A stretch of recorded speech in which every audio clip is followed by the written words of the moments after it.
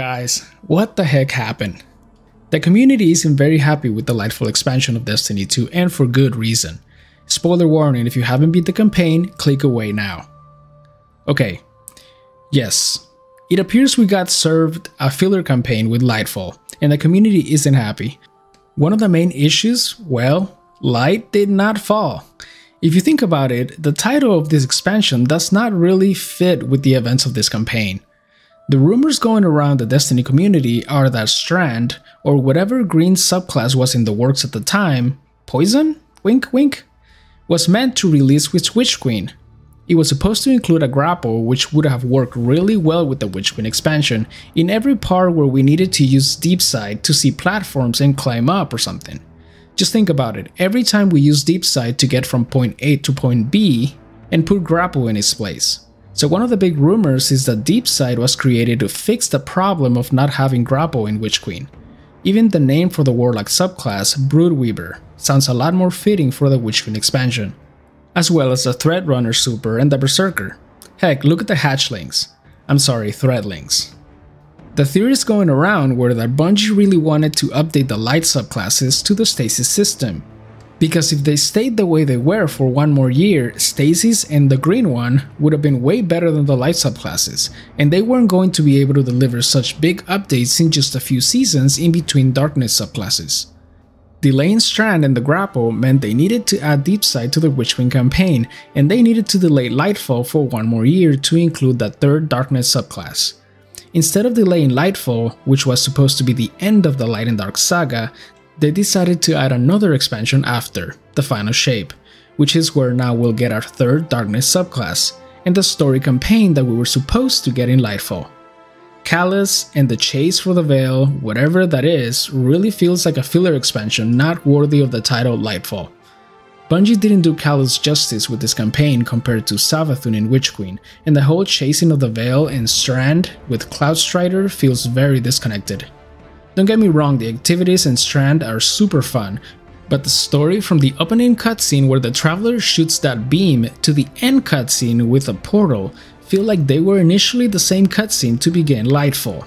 They pressed pause and sent us to Neomuna to play Spider-Man with Calus just to come back and press play again. Now I have proof, here's the cutscene as I believe it was initially planned. Check this out and let me know what you think.